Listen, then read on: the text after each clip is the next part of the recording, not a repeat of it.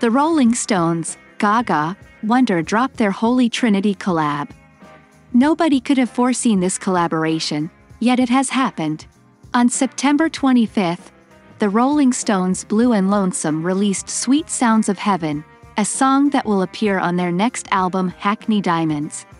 Stevie Wonder A Time to Love and Lady Gaga Love for Sale are included in the song. Although uncommon, the pairing is unquestionably advantageous.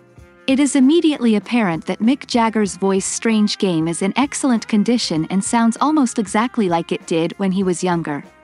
Since the Stones haven't put out an album since 2016, hearing him sing is undoubtedly a treat. He obviously takes good care of his voice. Stevie Wonder still plays the piano with the same effortless grace and smoothness that you could almost feel the keys bounce. "Play me something," Jagger tells him about midway through, and Wonder complies by making the piano sing. Since Wonder's previous album was released in 2005, this song serves as a sort of comeback for him as well, though he has done several guest appearances in recent years with artists like Elton John, The Lockdown Sessions, and John Legend, A Legendary Christmas. When Gaga sings her part in this song, she does so in a manner that is very different from how she usually performs. If she was not recognized as a featured artist, it would be difficult for even a devoted fan to recognize her work. That's okay too, it just serves as evidence of her artistic talent. It makes sense because she has a remarkable vocal range. She can sing a lot more than upbeat mainstream dance songs, including jazz and the blues.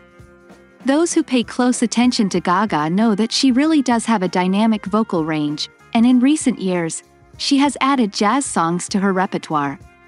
As this article is being written, Lady Gaga is touring in Las Vegas under the name Lady Gaga Enigma plus Jazz and Piano. Not to mention, she worked on the album Love for Sale with the late and legendary Tony Bennett, The Art of Romance, and even performed with him on a number of songs.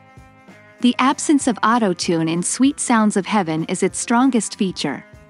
It doesn't show if they're there. The music is affecting and soulful without making the listeners doze off. It appears to be the first gospel rock song from any group in a very long time, one that pays particular attention to the world and its problems. Sweet Sounds of Heaven seems to revive a lost art in a time when the term rock is used so loosely to refer to any song that uses a guitar, the actual power of soul and gospel in the hands of skilled musicians.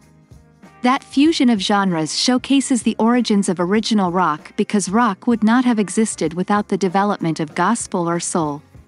The Rolling Stones' Sweet Sounds of Heaven is a magnificent preview of what's to come and is entirely deserved of acclaim from both above and below.